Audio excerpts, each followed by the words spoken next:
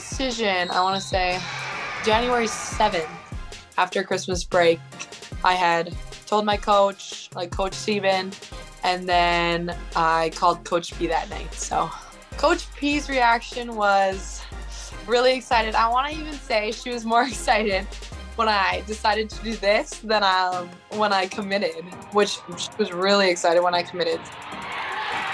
I mostly knew about the other summer league teams, but I didn't really know about the Coyotes. So I did a little bit of research, and then once I did get the offer, I had the opportunity to go on my unofficial visit in June, and that's when the rest of my team went down for a team camp.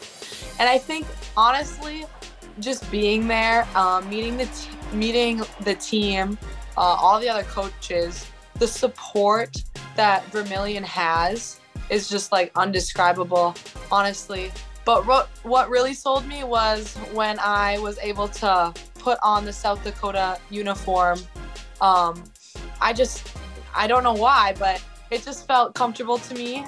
It felt like home. She definitely thinks I'm relentless on the boards, which, I mean, I've gotten texts about that she needs for the future. So I think she also likes that I'm a true post, because you can kind of see, like, there's other people that, you know, can float from the wing to 4 or 5, but very few people are able to have their back to the basket at all times, and still able to have their game on the outside, but still considered a true 5 center post. So what has Coach Sieben done to get you prepared for this level? And obviously it's even extra special to probably talk about this, knowing that she's retiring from coaching for now anyway. So what has she kind of taught you about your game that's kind of helped you?